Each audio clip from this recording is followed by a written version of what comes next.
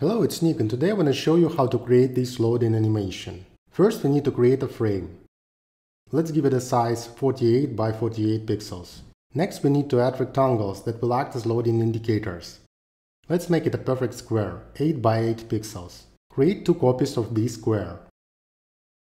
Change the spacing between them to 4 pixels. Select all three squares and put them in the center of the frame. Rename the frame to loader. Let's also give names to squares. Name them first, second, and third. Click Create a Component. In the Properties section, click plus and select Variant.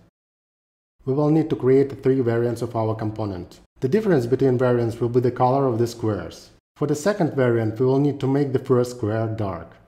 For the next variant, it will be square in the middle. And finally, for the last variant, the third square will be dark. We are ready to introduce animated transition between the variants. Let's switch to the prototype mode and create our first transition. Select the first variant, the one that is called default, and create a transition to the variant 2. Choose after delay with a timing of 100 milliseconds. The animation effect will be Smart Animate with a linear curve and 300 milliseconds timing. We need to create a few more transitions with the same properties. From the variant 2 to the variant 3, from the variant 3 to the variant 4, and from the variant 4 to the variant 2.